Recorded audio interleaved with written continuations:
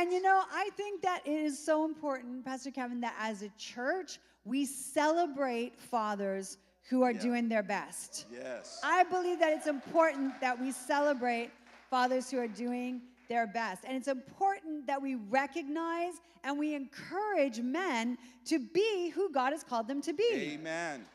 Absolutely true. You know, there was a Canadian survey that was done, a few years back, and they actually went around and asked 1,000 men, what does it mean to be a man? And so they got responses from them like, it means to just be tough and suck it up. That's what it means to be a man. To be strong. That was one of the answers. To be strong. So that if you're a man, you're strong, you're tough. Right. They said, if you're a man, real men don't cry. Real men don't show their emotions.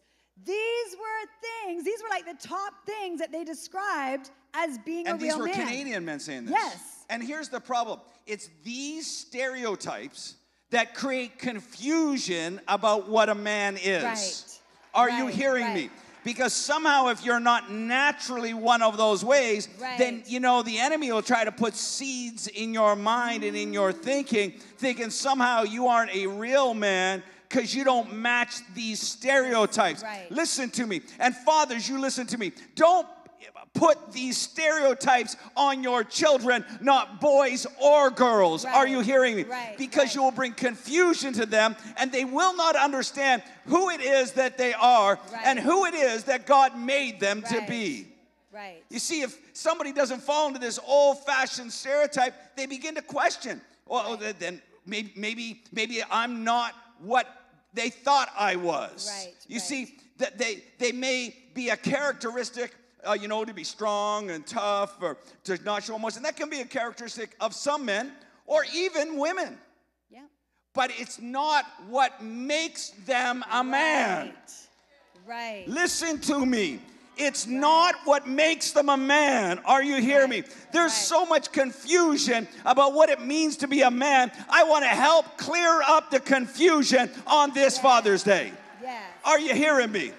You see, while society has tried to create new definitions, I want to state that I agree with science and the biology is clear. A man is born a man. A woman is born a woman. Yes. Are you hearing me? Your personality, your likes, your dislikes don't determine your gender. Right. You might like one thing or not like something. That doesn't make you a man or make you a woman. Are you hearing me? Right. I was shocked a number of months ago. Supreme Court Justice asked what a woman is. She says, well, I can't answer that. How do you be so smart and can't answer elementary school biology? Are you hearing me? It's not hard to define a man or a woman, what their gender is. Listen to me. It's simple. You got to hear this. It's simple. Your genitals determine your gender. Oh my. That's it. You are A or B. That's it. Are you hearing? Say, Pastor, I can't believe you just said that. Well, it's just fact. It's basic biology. Pam, 10 years ago, we would never imagine that to discuss what a man or as a woman would be controversial. Right. 5 years ago, we would not imagine that people would be confused what a man is or what a woman is. Right. Are you hearing me? Yes. You're a one or the other. Yes. You don't get to pick based on your feeling. Yes. Oh my. I'm sorry. I'm sorry if you bought into the lie. I ain't trying to offend you. I'm really not. But if you bought into the lie, you need to hear the truth today. There's not 542 different genders. Right. It's not unlimited genders. The Bible says there's two. God made man and God made woman. That's it. That's all there is. Now you got to hear me today. God made you the way you are no matter what your personality is. Right. Now if you're a girl and you like to go outside and play around and get dirty, guess what? You're still a girl. You're just a girl that likes to go outside. You're a girl that likes to play sports. That's okay. Right. And if you're a boy that isn't into sports, but you know you like to maybe hang around inside, you're still a boy. Right. Yes. Don't believe the lie. Right. See, the world, Pam, is trying to destroy. They're trying to destroy the uniqueness of each person and their gender. But listen, they're trying to destroy the importance that you carry as young boys or young girls, as men and women. But we're here today to say we're standing up for who you are, for how God made you to be. You are important. You are valuable. You are exactly what you are supposed to be. You don't have to get confused. Don't listen to that teacher that doesn't know what they're talking about. Don't believe that lie. You are who God has made you to be, and we all need to be proud of who God made me to be. Yes. Somebody say, you got to be proud of who God made you to be. You got to be proud of who God made you to be. Now look at your neighbor. Tell him, say, be proud of who God made you to be. Be proud of who God made you to be. Be proud of who God made you to be. See, I think that there is a real attack on gender, and I believe specifically on men. Yep. And that's why this Father's Day is so important. And this message today is so important. Absolutely. You know, recently there was a viral video on TikTok of women being asked if they needed men. And without hesitating, the majority of the women said no. No, we don't need men. Yeah, see, they said no because they don't understand what men are. They don't understand what the Bible says men. So they believe this thing, toxic masculinity. And so if you have a different personality, therefore it's toxic. So let's get the toxicity out of society, and society will be better. But what you have to understand is that is a misunderstanding of what it really means to be a man. We're not talking about having toxic personalities. We're talking about being who God made you to be. And I love it because the Bible addresses this. Right. God's plan is not confusion. He designed men to be men and women to be women, and both have an important and necessary role in society. And that's why today's message is, be a real man, clearing up the confusion. Somebody say, be a real man. Be a real man. All right, not that this is a gender stereotype, but put the most deepness you can put in your voice, all right? And say, be a real man. Be a real man. There you go, be a real man. And now I want you to hear this. This message is for both genders and all ages. Ladies, you need to know what is a real man. You need to be looking for that in your relationship. You need to be laying out those expectations in your relationship. And men, you need to know what you should become. Not what society has told you, not what somebody else has made up as, like you said, a stereotype, but really what God has designed you to be. And this is a problem because we see in our society young men going two directions, and they're both wrong. Unhealthy, yeah. We got some young men chasing a stereotype, which is wrong, and then you got other young men not knowing who they are and going into territories that I don't even understand. Both extremes are wrong. So today, we're going to clear it up. What does the Bible say a real man is? Because the Bible talks to and about real men. And there's never been a time like now that we need real men to rise up. Right. We need, the world needs, the young people needs. You need to know who you are. You need to function in the God-given role. And fathers need to tell their sons, yes. Listen to me, say, oh, I'm not like that, I don't talk about it. Well, listen, they're hearing it at school. Right. They're hearing it online. Right. They're hearing it with their friends. They're hearing it with. So if you say, "Oh, if I'm not going to say anything, I'm going to let them find their own way." No, they don't find their own way. No, you're letting someone else lead your child in the wrong way. Right. So if you stay silent, you're going to let them lead. You're going to let them go down a path that is not healthy, that is not good, that will take them in the wrong direction. You got to determine in your heart. You know what? I got to rise up to my young men and young women. I got to talk to them about what God says. I can't let them figure it out by watching social media, by watching TikTok, by watching YouTube, by listening to their rainbow hair teacher. I can't let them figure that out. I'm sorry, I'm a little fired up on this topic because it's killing this generation. And we got to rise up and say, we're not going to believe the lie. Right. We're going to speak the truth. Speak the truth. And the Bible records a powerful instruction that King David gave to his son Solomon about being a man. So, okay, wait. So this is good advice. Good advice. Follow what, David gave his son, because the Bible tells us in Acts chapter 13:22 that David was a man after God's own heart. So he was a guy who loved God. David did. So here's this guy who loves God. What did this guy who loves God say to his kids? Right. And here's the thing about David. David loved God, but that doesn't mean he was perfect and he didn't make any mistakes. Right. Sometimes we're looking for perfection, but he was just like us. He had flaws. Right. He had issues in his personal life. Right. Like every single one of us. Don't believe the lie from the devil that if you're saved, you don't have issues. Your family doesn't have issues. Right. You don't have problems. You never fight. You never argue. You never disagree. You're just all perfect. That's a lie. Listen, David was a man after God's own heart, and he had family issues. Yes. He had personal issues. He walked through some stuff, but God still declared, and it's repeated in the New Testament, in the book of Acts, that he was a man after God's heart. Right. All right. And so here it is. The Bible records that David messed up being a father. Yeah. More than once David messed up in being a dad. And so much so that one of his sons was so bitter at him that one of David's sons, he tried to assassinate him and overthrow his kingdom. Wow. Now that's having some daddy issues. That's having some daddy issues. That's having daddy issues. You got a son that says, and he's not only thinking, I want to kill you. He makes a plot to kill his own father.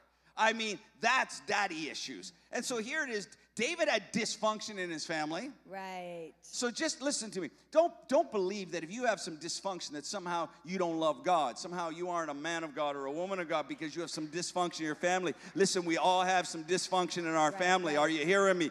It isn't about the dysfunction. It's about our heart. For David was a man after God's heart. It's about our decision. It's about our choices. So even though we may have dysfunction, we love God. We go after God. And that makes us a man or woman of God. So here it is, David on his deathbed, he calls his son Solomon, and he gives him powerful instructions to be a real man. Okay. So it says this in 1 Kings 2, 1-3. It says, when the time drew near for David to die, he gave a charge to Solomon his son. Okay, now listen to this. This is good. Get ready for the next verse. So he's about to die. He's about to die. You're about to die. Let me give you my final words of wisdom. This is what I want you to remember. I'm about to die. You are going to take over as king. I need you to hear me. What I'm about to say is really important. So now I want to hear what David said in verse 2. Okay. Okay, so he says, I'm about to go the way of all the earth. He said, so be strong, act like a man. Whoa, stop.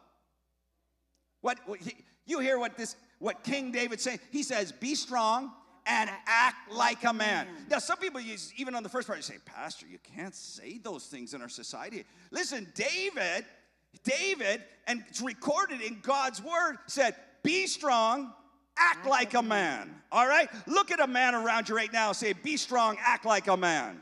Be strong, act like a man. All right. So he said, be strong, act like a man. And then he went on and said what? And he goes on and says, and observe what the Lord your God requires. Okay. Walk in obedience to him and keep his decrees and commands, his laws and regulations as written in the law of Moses.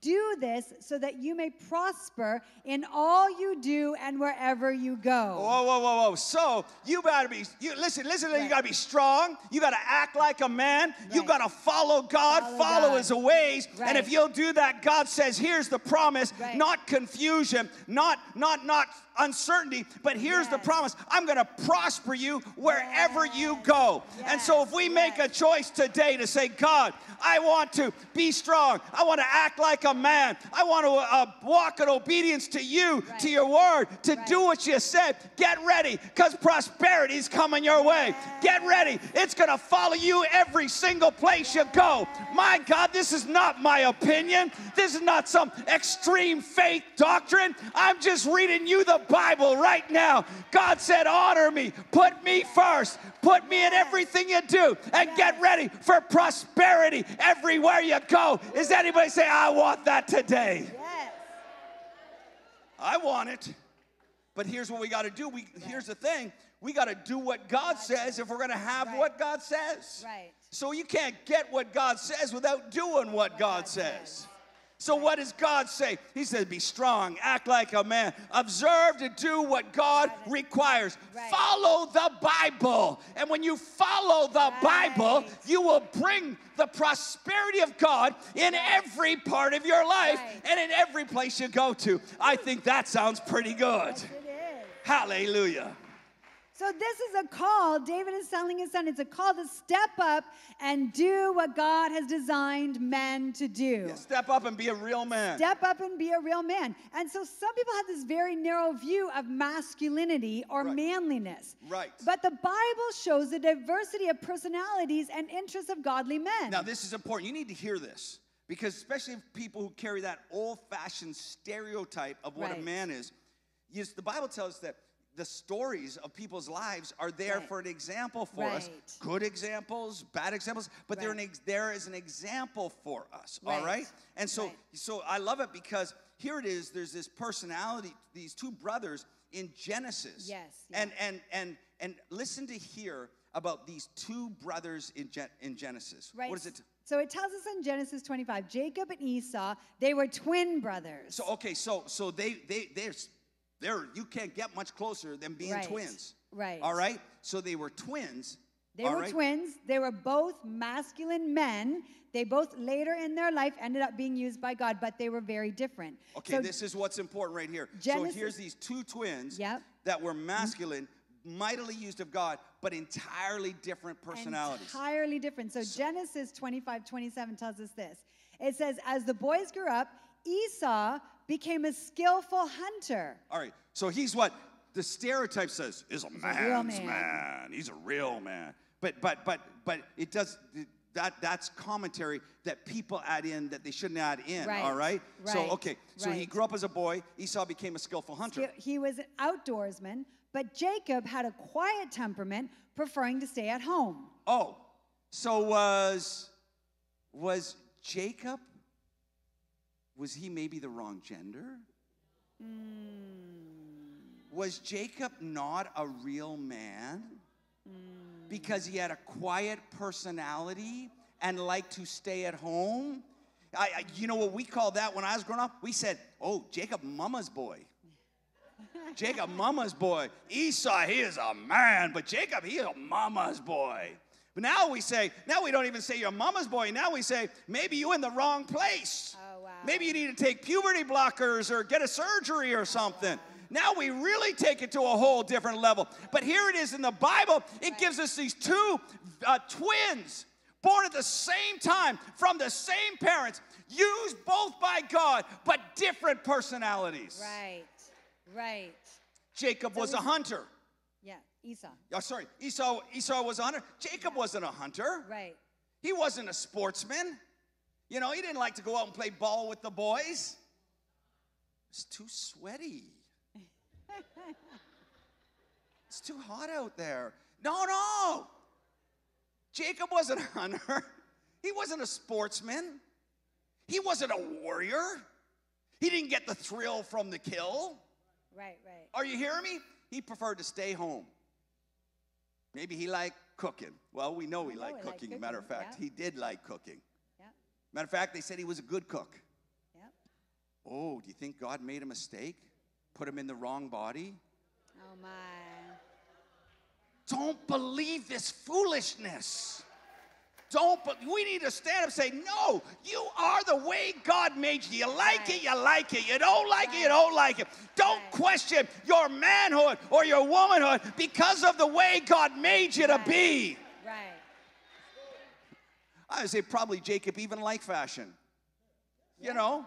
You staying home, your mama's boy. You know, he probably like fashion too. You see, his brother Esau was a hunting machine. He liked guns. He liked arrows. He liked the thrill of the kill. That was Esau. Esau would have probably had a subscription to the Outdoor Hunting magazine. Yeah. While his brother Jacob probably had a subscription to GQ magazine. Or maybe the Best Baker Award. Because we know he liked to cook. Yep, yep. But God never rebuked him for his characteristics.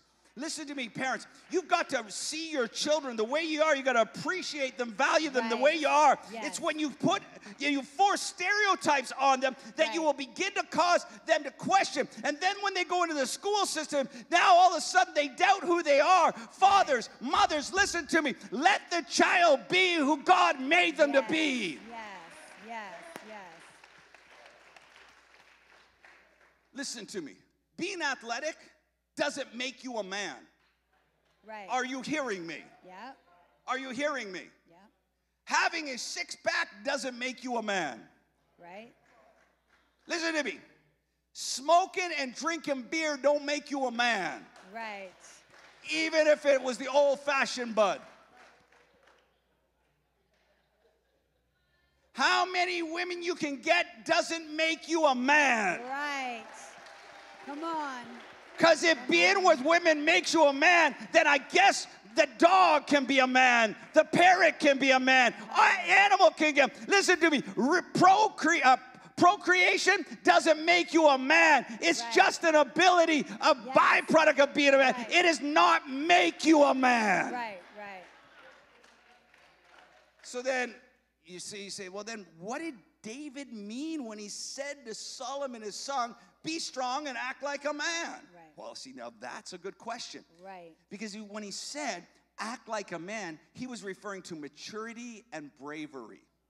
Are you hearing me? Right. So when he said, be strong and act like a man, he says, grow up and be mature and act like a man. You are stepping now from this place where you are as the son, where everything's looked after you, but you're about to take over. So I need you to be courageous. I need you to step up. I need you to say, I'm going to be strong and act like a man. I am going to literally be who God's called me. Strong. I love it because courageous and firm in your faith.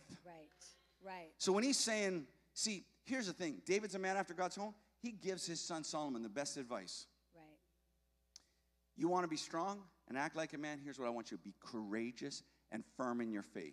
So listen to me, parents. Instead of encouraging your young people in their sports so much, how about we encourage them in their faith even more? Are you hearing me? I ain't against sports. I had a son that loved sports. I had a daughter that was good at sports. My first two were pretty athletic, but I'll tell you this, I don't care if they play athletics. None of that matters. That won't affect your eternity. Listen, here's what I care. I care about your faith. I care about that you have strong in your relationship with God. And so here's when David's telling Solomon, and he's saying strong. He's not talking about his muscles. He's not talking about his physical strength. He's talking about courage and firm in your faith. You're about to step up and be a man. That means it's going to take courage. Right. Being a man in this generation is not for wimps. Being a man in this generation is not for the easy. Listen, being a man in this generation is going to require you to be courageous and firm in your faith. Yes. So I love it. He says, be strong, act like a man. And you know what this phrase, act like a man, actually means? It means maturity and bravery. Right. So, courageous, strong in your faith, and with maturity and bravery. So what he was really telling his son was, it doesn't matter who you are, doesn't matter your personality types, doesn't matter your likes or dislikes. Here's what's really important. Be courageous and firm in your faith. Be mature and brave. It doesn't matter your personality types. What matters is who you are inside and bringing out who you are inside. Can somebody say, be strong and act like a man? Be strong and act like a man. See, there comes a time in every person's life where you aren't a little child anymore. Right. And God expects us all to come to this place of maturity. Right. And so saying act like a man is maturity. Well, maturity means taking responsibility for your actions. Right. We can't just keep on blaming our parents or blaming somebody else's for the choices we make all of our lives. You know what? That might have worked when you were 10 or 12, but when you come to maturity, it's time to say, things might have been difficult when I was a kid. My parents might have messed up some, but now I'm taking responsibility for my life, for my actions. Listen, we have a generation, and parents, we've done wrong on this one. You got to hear me. So many times we've done wrong in this. We've not taken told our children to take responsibility for your own actions. Right. You know, listen to me, when I was young and I would go to my mom and complain about a situation or a person or something, my mom would say, so I don't care about them, tell me about you. What did you do? Tell me about you. Tell me what you did. Tell me how you acted. Tell me how you responded. I don't care about them. They're not my child. You're my child. Tell me about you. And she'd always say, Kevin, you got to take responsibility. And you know, sometimes I say, it's not my fault. I was just with them. And then they did some stuff wrong. And she'd say, Kevin, trouble attracts trouble. Take responsibility for your action. Kevin, you hang around with people that are in trouble, you're going to get in trouble. Whether you said it, did it this time or not. She'd always add this time. Because the next time, maybe it wasn't them, it was you. But you got to take responsibility. Yes. That's what maturity means. Right. That's what he's telling his son. Get ready, because now no more finger pointing, no more blaming others, but take responsibility. Somebody say that's maturity. That's maturity. See, maturity means that we follow through with our commitments. Okay. Don't make excuses why you can't do something. If you committed to it, then do everything in your power to make it happen. See, here's the thing. Bible says it's better not to make a promise. Than make a promise, a commitment, and not keep it. Right. And here's the problem. We have a generation, I can't do it today. There's a cloud in the sky. Oh, I can't do it. I felt something in my leg. I feel something in my leg. It ain't really ain't that bad. It's just like you felt it. Really what you need to do is just stretch it out, right? And so the problem is that we need to take responsibility. You know, we got to stop blaming parents. We got to stop blaming other people. And we've got to follow through with our commitments. So if you say it, do it. Let me tell you this. There's times that I've said, I wish I'd never said it. But I did. So now I'm going to suck it up and do it. Right. You know what? I wish I hadn't opened my mouth, but I did. And there's times when we got to realize maturity says you opened your mouth. Right. Now do it. Through. You made the commitment. Do it. I don't feel like it. You know, I don't feel like doing half. I'm so tired, dog tired this morning. My eyes were all puffy. I'm trying to push the puffiness out of my eyes. Listen to me. There's all kinds of times we don't feel like doing things. But if we're going to be mature, it isn't having our life run by our feelings. Right. But we got to follow through with our commitments. Right. Can somebody say maturity means follow through with our commitments? Maturity means follow through with our commitments. Yeah. Maturity means having self-control. Oh, okay. This generation, there's some that struggle with this. It's don't be driven by our emotions, freaking out when something doesn't go your way, because that's what little children do. When children are little, they have a hard time controlling their emotions. They have a hard time keeping it, you know, saying, I'm going to have self-control in this situation. But maturity means that I just don't get driven by how I feel. I just don't get driven by how somebody else makes me feel. No, I make a choice to have self-control. I make the choice to say how I'm going to respond. I make the choice to say how I'm going to act. That is part of maturing, coming to that place where we are who God designed us to be. And this is what David told his son Solomon. Guy, get ready. It's your turn. Right. You got to step up now. You got to mature. You got to act like you got to be strong and act like a man. See, maturity means perseverance when it's tough. Perseverance in hard things. Right. I'll never forget when our oldest son Justin went on a full athletic scholarship to the States in Michigan, and the coach that he was playing for was not a nice man. He was not a nice man. I had seen it with my own eyes. He was not nice. No. And Justin was there on full scholarship, and it was worth hundreds of thousands of dollars, his scholarship. It was a full ride in school in the States. It was all of his kit, his soccer gear. It was his spending money. It was a brand new iPad and brand new laptop. And it was a full ride. He was living large. But playing for this coach was not a nice man. Right. And Justin got so discouraged and so frustrated, he wanted to quit. And he'd start calling us and say, I don't know why I'm here. There's no point. You know, I could go someplace else, blah, blah, blah. And, you know, he was literally just frustrated at his wit's end. And we would tell Justin, I'm not saying this man is nice. I'm telling you, don't let him rob you of a university year and put you a year behind. Right. I'm telling you, Justin, listen, you got to know how to persevere. And I'm telling you, persevere when it isn't easy. And I'm not saying this is easy. Right. Don't, listen, here's what I want you to do, Justin. Don't let him make you feel less about yourself. Right. You are who God made. You are incredible. Yes. Don't let him think that, you know what, you're not important, you're not valuable. You need to realize who you are. And listen to me. We know it's not easy, Justin, but don't quit. Are you hearing me? We know it's not easy, but don't quit. Keep on going. We know it's not easy, but keep on going. Listen to me. If you quit once, it will become easy to quit in difficult situations in your life. This problem's too tough. Quit. That problem's too tough. Quit. This thing's too difficult. Quit. But we got to rise up and say, I'm not going to quit when the going gets tough. All right.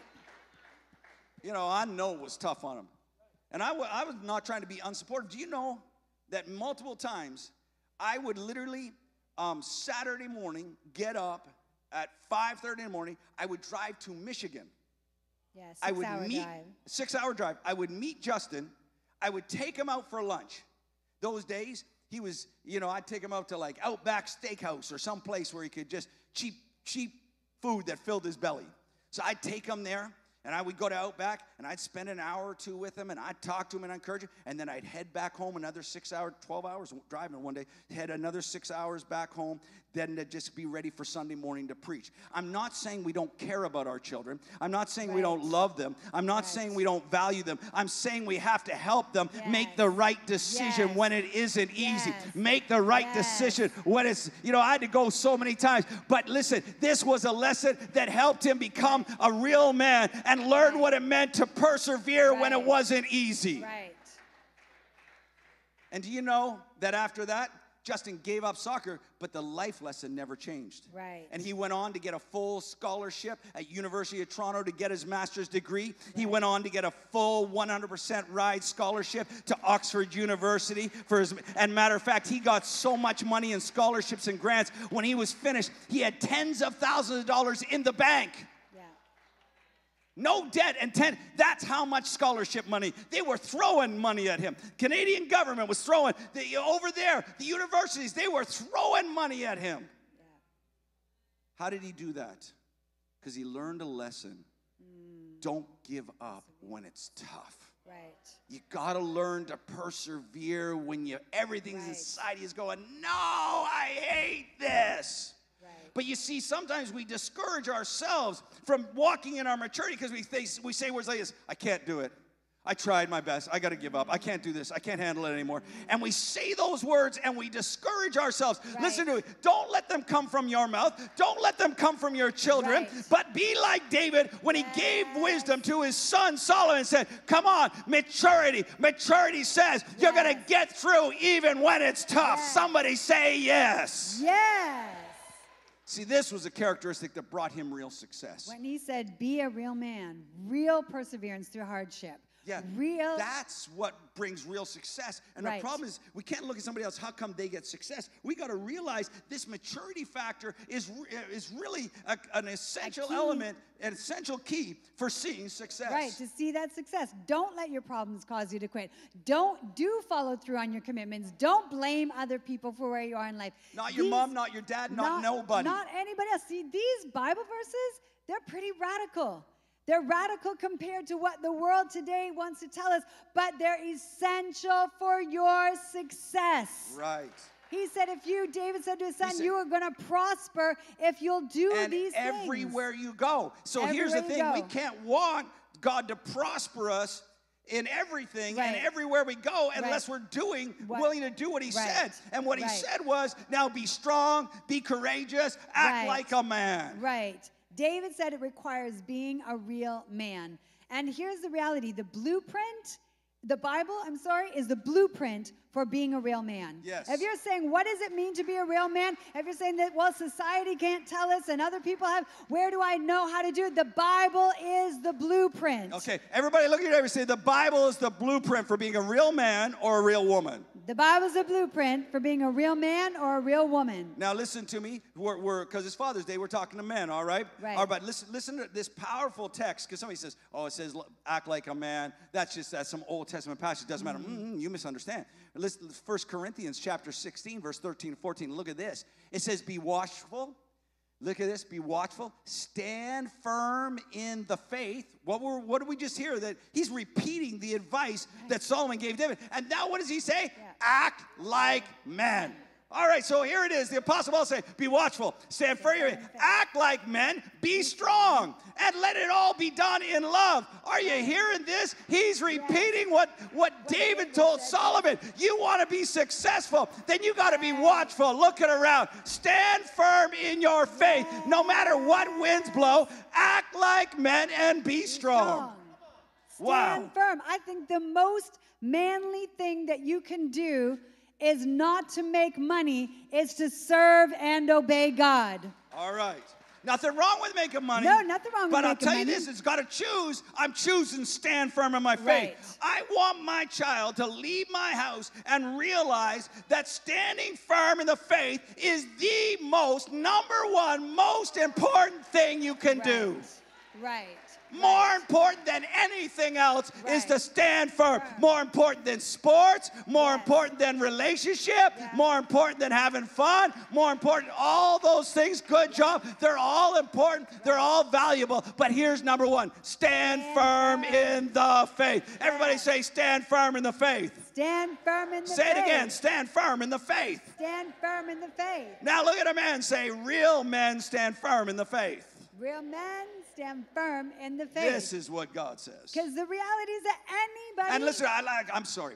Listen to me. You ladies, listen to me. Ladies, listen to me. You don't be picking some guy who got money or got looks or got a car. Are you listening to me? Okay. You better pick one who is firm in their faith. Pick one who's firm in your faith, and you will prosper. If you pick one just on looks, looks will wear out. If you pick one on money, his money will manipulate you. Pick one who's firm in the faith. Hallelujah. Sorry. Firm in the faith. Well, any person can go with the flow and do what everybody else is doing and say what everybody else is saying, but it takes a real man, it takes a real woman to say, no, that's wrong. I'm going to stand up for what's right. I'm going to stand up for what God says. I'm going to stand up for what the Bible says. According to God's word, according to the Bible, it says this, the test of manhood is keeping God's laws. That's the primary test. This is the primary test. Yeah. Is keeping God's laws. What does it really mean? We say act like a man, act like a man. What does it mean? It means to lead in a godly way. So it doesn't mean a stereotype. It doesn't mean a stereotype. It's not about a body type. It's not about an interest. Right. It's not about sports. It's not about women. Right. It's about our faith. It's about our character. It's about who we are. That's a real man. Right. To lead in a godly way. Families need godly men to step up and lead by how they live. More now than ever. Listen, I want you to hear this. The church, children and young people in the church who don't have their fathers present, they need some men, real men in the church who will step up and lead by example and show these young boys and show these young men as they grow what it means to be a real man. That it doesn't mean to be a real man that you just have some kids and leave them with the baby mama and go have another baby mama and do your own thing. That's not a real man. They need godly men to rise up and say a real man keeps their commitments. A real man walks in maturity. A real man follows what God has called him to do. A real man perseveres even when things get tough. This generation needs to see this. And let me say this. I love and appreciate every woman. Now listen to me, women. On Mother's Day, I don't say to single fathers, well, if you're a father, you're a single father, then you can come up here on Mother's Day and because you're mother and father. No, you aren't. You're a father. Right. And it's a tough role because you're doing both. And it's the same on Father's Day. We acknowledge the role of moms and single moms. We honor you. We bless you. We have so much respect for you and who you are and what you do. But you got to understand, you are a mom. You aren't a mom and dad. Right. So you got to. So because if you think you're a mom and dad, you try to be the solution to everything. If you realize you are a mom only, now then, well, what am I going to do? I'm a mom only. My son needs a man. What am I going to do? Well, now rather than trying to be both, I now look to God and say, God, I need you to do what I cannot do. Right. I need you to step in, and the Bible says he will be father to the fatherless. Hallelujah. Right. So you don't got a man in the house. Right. Your child's not disadvantaged. They got God stepping in and saying, let me help you. Right. Let me walk close. Right. He might not be there, but I won't leave you. Right. I won't forsake you. Right. I won't turn my back on you. I won't leave you as an orphan. Right. God is on your side. You can't be both. No, but that's where you rely on God. Right. You say, God, I need you. And you listen to me. So sometimes some people might look and say, Pastor, why you always talk to the little kids? You always, like, half the time there's adults and they're important and they want to talk to you, and you're talking to little kids. Why? Because I really believe what you just said. I believe we have to be a godly example. And it doesn't start when they're 20. If you try to be a godly example when they're 20 or when they're 15, you already missed it. The doubts are coming in. You got to start when they're young. And you got to just listen to me. I don't want to love. I was going to call somebody's name on that you see on the news, but I won't tell you. You don't want to love them in a weird way. You want to show godly love. Yes. A godly love that it will impact the children, and they're going to go, wow, see, now I know what a real man is. That guy is a definition. He looked at me. He listened to me. Right. He talked to me. He got down on my level. He was kind. That's a real man. Are you hearing me? Yes. That's a real man. And that is the assignment of every man in this church. Yes. Listen to me. Older men, young married men, even young men, you got to say, let me be one who pours into somebody else and helps them rise up to be the people God's called them to be. Right. We need real men who use the Word of God as the blueprint to define what it means to be manly. So faith first. Right. So faith first. Faith first. But what are the other things well, listen, it's manly to pray. All right. I want you to hear this. It's manly to pray. All right, say it again. First, it's manly to pray. 1 Timothy. Is that in the Bible? That's in the Bible. 1 Timothy 2:6, it says this: in every place of worship, I want men to pray with holy hands lifted up to God, free from anger and controversy. I want you to hear this. We love the ladies. I love the ladies. We thank God for the ladies. I'm so thankful for all the women who pray. But men, we talking to you today. For too long, too many churches have looked to the women to be the ones who pray things through. We want intercessors. We want women. We call the women who pray. Men, God has called men to pray. I just want to say this. I'm so thankful for the men at HWC. Yeah, we got good men who lead the way in prayer. We got good young men, we got good young single men, we got young, great married men, older men, single married. We got great men. Right, who pray. I'm thankful for the men who pray in this church, who pray. I'm thankful for the men who come to prayer and lead the way and pray. I'm thankful for the men who work in the children's department and they bring the kids together and they say, come on kids, let's pray. I'm thankful for the men who do that. I'm thankful for the men who lead the way and say, praying is cool. Praying is masculine. Praying is manly. Praying is what real men do. They rely on God. They call on God. They trust in God. They turn to God and say, God, you're my help. You're my strength. They don't freak out and look for other things. That's the real man. I believe this, that God wants every believer to be a person of prayer.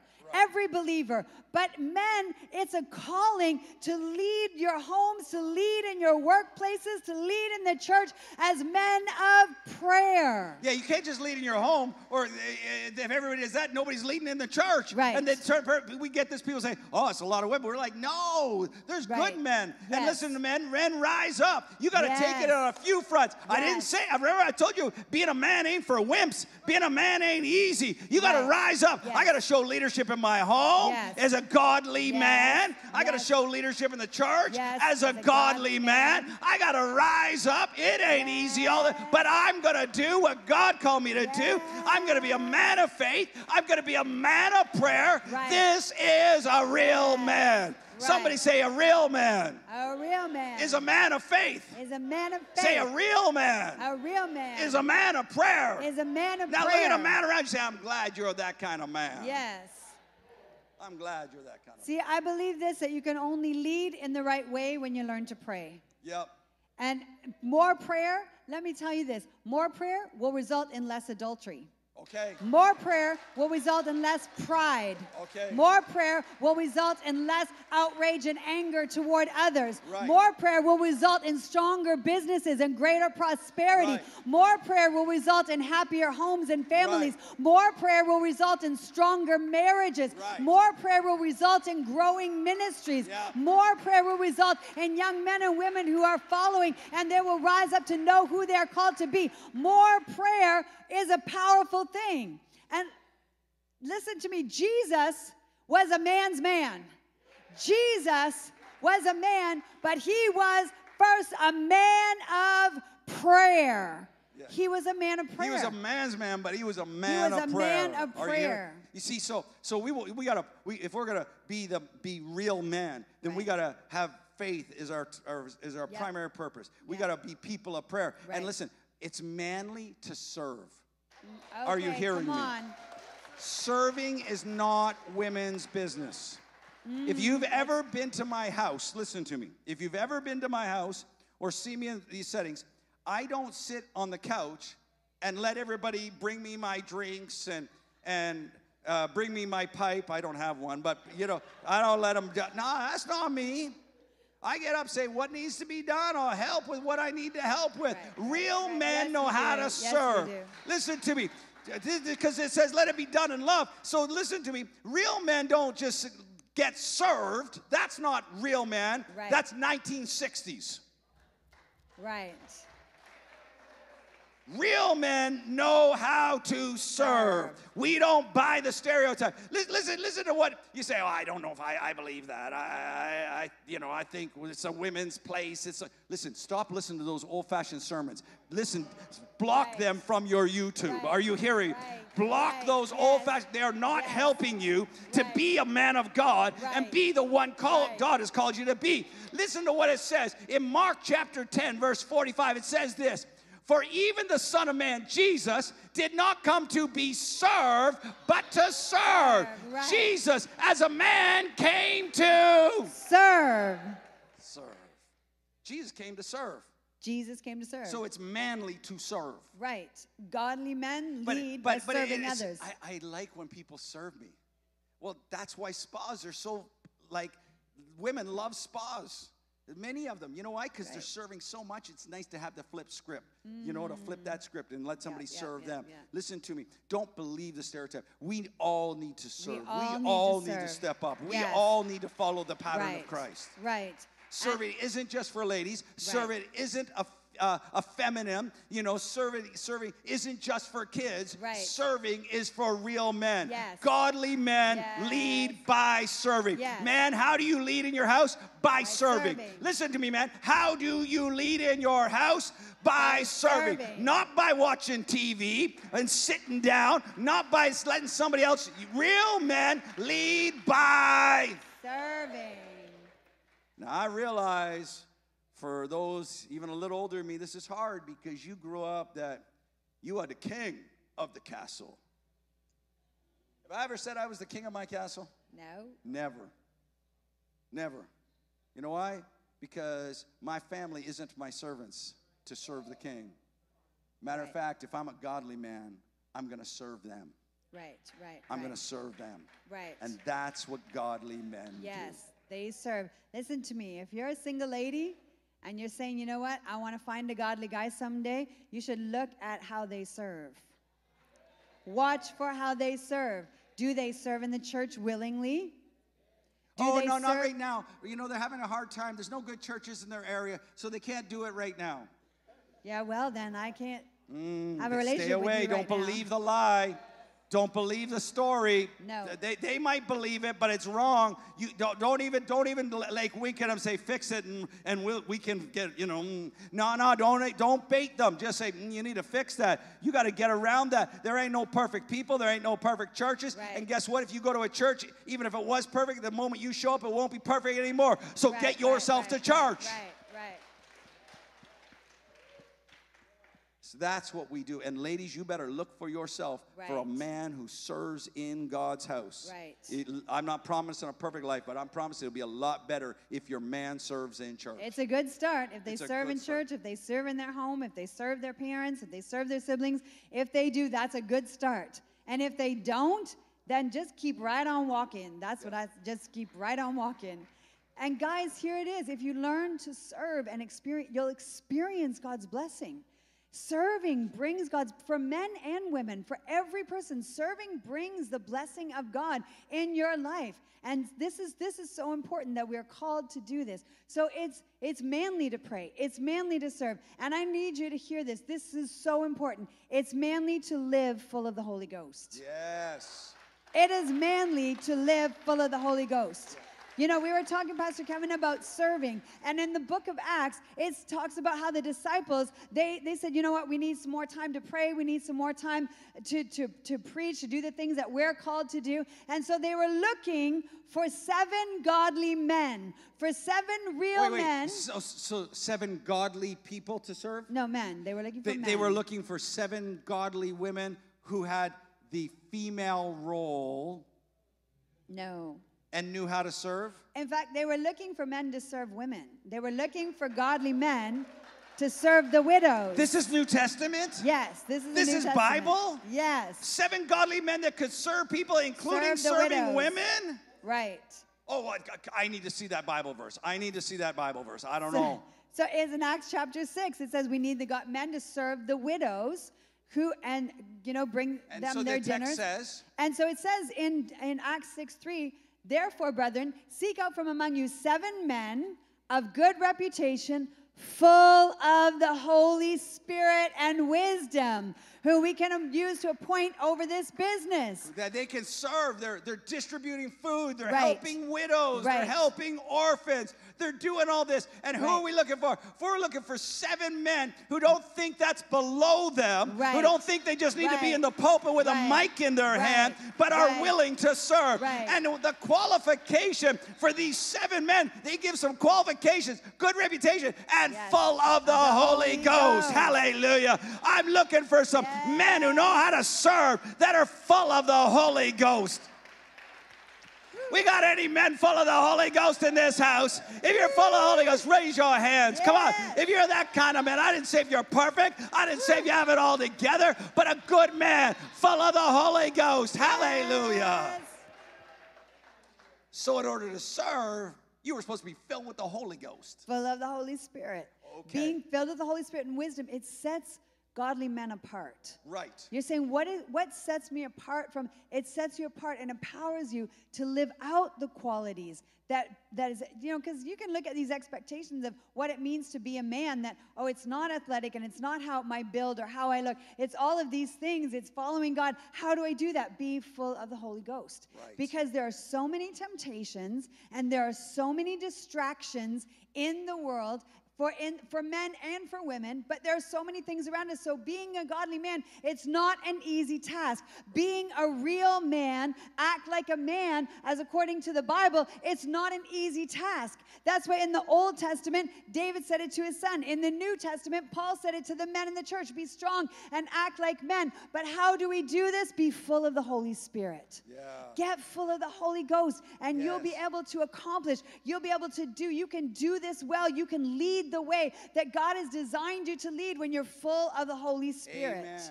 I believe this more than ever before. The world needs an example of real men according to the Bible. Right. Men who are humble, men who are serving, not drinkers, jokers, and smokers. Right. Right.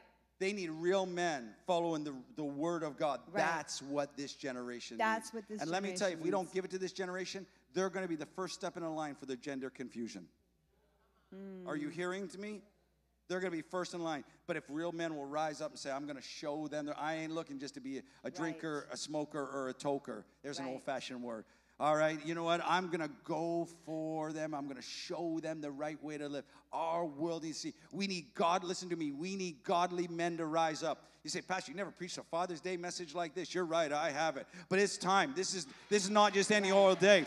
I see what's going on in our world today, and we need a challenge to go out. You need to hear me today, men. You need to hear me today, women. You need to hear me today, young men. You need to hear me today, young men, women. We need real men. We need godly men. We need to rise up. We need godly women to support and respect the values of godly men. We got to stop playing the world's way. We got to rise up and be who God's called us to be. It ain't some old-fashioned stereotype. I'm not going to try to conform you to a stereotype. I'm going to try to loose you in who God says you are to be. Woo! Immature fathers mold people to stereotypes instead of who God's called them to be. We need them to rise up. Listen to me, man. It's time to rise up. It's time to rise up the next generation. And let me tell you, if we don't do it, the devil's going to take them. I saw this interview that was absolutely crazy. They were interviewing this grandma in California or one of these states. And they said to this grandma, what do you think about puberty blockers and all this? And the grandma said, well, you know, I have a granddaughter that leans that way. I think it's a good thing and all that. And for whatever reason, the interviewer said to her, and so, you know, I guess somebody had gone by and was tattooed to head to toe or whatever. And they said, so what do you think of tattoos? They said, oh, no, I always told my grandchildren and my children, don't do that. That's permanent. The puberty blockers, it's okay, but the tattoo, it's not okay. I'm not a tattoo fan, but do you see the craziness of the misconceptions that people have in their mind, that somehow giving a little child a puberty blocker is all right, but them getting a tattoo isn't all right. That it's crazy to me that children go to the office, they don't need parents' permission to get contraceptives, but if they want an aspirin, they got to phone home. Something's gone wrong. We need godly men to rise up, say, I'm putting my foot down. Enough is enough. I'm going to show them what real men are and what they're all about. Now, I realize if you're looking for me to preach stereotypes, I disappointed you today. But I'll tell you this. If you came and said, but I want the success like David told his son Solomon. Now listen to me, listen to me, listen to me. You say, well, it's just a Bible verse. It's just a story. Does it work? Oh, do you know that Solomon became the wisest man to ever live? But not only that, listen. Solomon also became the richest man ever to live. So by following his father's advice, he not only was wise, but history records he became the richest man. So when David said you want to prosper in all your ways and everywhere you go, let me tell you, real men, this will work. This will work. It worked as David told Solomon. Solomon practiced what he said. He's a man who lived out what his father, who was a man after God's own heart, told him, and he became the wisest and the richest man ever to live. Wow. This stuff works. Godly men, we're asking you to buck against the curtain. We're asking you to say, don't just flow, go with the flow. We're asking you to say, stand up, rise up, say, guess what? I'm not going to just be what society tries to define me to be, but I am going to be the person that God has called me to be. I'm not going to let the world bring confusion. I'm going to follow the Word of God. Two genders, men, women. It's irrelevant that on a Canadian passport now, you don't have to push man or woman, you can put X. On a Canadian passport, X. Listen, just bring a doctor in there and check if you don't know. It's time we got to say we ain't playing no more. We're not coming with judgment, because here's what this text said. When he told them in the New Testament, and he said, now do it all in love. Right. So what motivates us? Love. love for others, love for people around us. We ain't coming at you with judgment. We ain't coming at you to look down on you. But it doesn't mean we're going to just accept what everyone says and accept what everyone does. No, I can love you. Listen, I know this world has a hard time with this. I can love you and disagree with you. Right. Yes. Are you hearing me? I know the world thinks if you love me, you must agree with every word that comes out of my mouth like it came from God's mouth. Listen to me. I can love you and disagree with you. Right. It doesn't change how I feel about you, but I disagree. What you're saying is wrong. Listen to me. Listen to me. You can't say 2 plus 2 equals 142. Now you must believe it because I said it. No, there's right and there's wrong. And we got to stand up because what the Bible says is right. And how do we bring it to the world? We bring it in love. We bring it in care. We bring it in compassion. We show them what it means to be godly men as we live this out, our faith before them in love. In love. So Pam, in a moment, we're going to go downstairs and we got free pizza and free pop and games and chips for everybody. It's free. It's a different Father's Day than we had. Charlotte said to me, you know, Pastor invited me to my first Christian basement party. All right. So we're going to do that in a few minutes, and we're going to have a good time on this Father's Day. It's going to be a great time. But before we get there, we need to pray for fathers. We need to pray for young men. Listen to me. We need to pray for our young boys, because I believe what you said, there's more pressure on young boys than ever before. And the answer is not to push our young boys into stereotypes. The answer is to take our young boys and love them and value them for the people God made them to be. Our answer for the young boys is to rise them up according to the standard of the Word of God. Right. These New Testament verses we looked at the end, this is what we need. This is what this generation needs. Yes. And I want to pray.